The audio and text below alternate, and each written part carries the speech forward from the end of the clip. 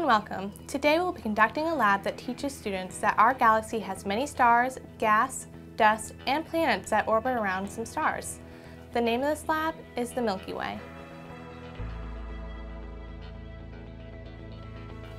The materials you will need for this lab include a textbook, an encyclopedia, internet access or other research materials, white paper, and crayons, markers, or colored pencils.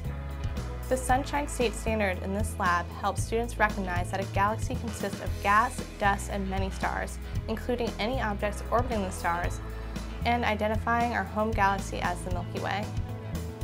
The inquiry question for this lab is, using your book or other resources, draw a series of pictures describing the steps of formation of our solar system and explain how it was formed.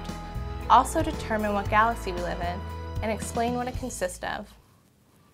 The conclusion statement is, our galaxy, the Milky Way, is one of billions of galaxies in our universe and has millions of stars, dust particles, and gas that create celestial bodies such as planets and moons.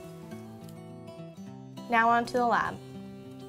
This lab only requires that you split the class up and assign each group to answer the inquiry question. Students should draw a series of pictures depicting the formation of astronomical bodies. For the sake of time, it may be advisable for them to split up the work. This concludes today's lab. Thank you for joining us, and we'll see you next time.